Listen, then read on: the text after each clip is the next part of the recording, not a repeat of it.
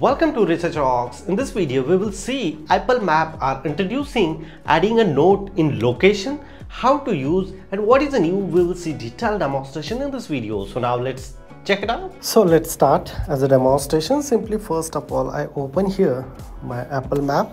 This is my Apple Map and you can search here any of the location. So I search here Copenhagen Airport. After that, you just simply tap here more in three dots. Click here and look at this here, third number option, add note option. They are introducing this here. You can press here and type here any specific related information about this particular address. Type here such kind of message and that's it. Look at this. Next time I search Copenhagen Airport, so this is an international, domestic as well as international airport. This message is showing here by default the specific address. Same as it is, you can select any of the address and put it here as a note.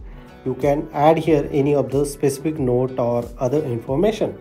This is a new features iOS 18 are introducing. If you really like this video, so please share this video, subscribe our YouTube channel Research Rocks. Till then, Jai Hind, Vande Mataram.